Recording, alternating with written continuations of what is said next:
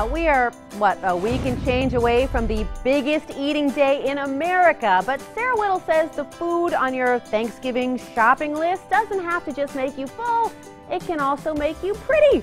Thanksgiving beauty. It's on The Fabulous. Ooh, it's so close we can taste it. And many of you are probably food shopping soon. But while gobbling up all the food you buy may not be a cute look, putting it on your face might be. Cut to glamour montage. First up, the Thanksgiving staple, sweet potatoes. They are full of vitamin C for collagen and antioxidants for soft skin.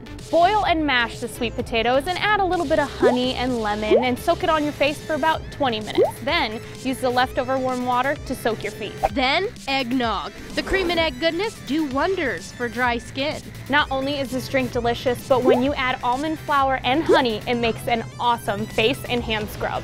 Then, don't forget the turkey. Don't thaw it in the sink. Instead, increase your blood circulation by using it as a pillow at night. No, that's crazy. Take a tip from the actual country, where Turkish women swear by rose water for breakouts and anti-aging powers. You can buy organic rose water online, or you can make it at home yourself by boiling up some petals.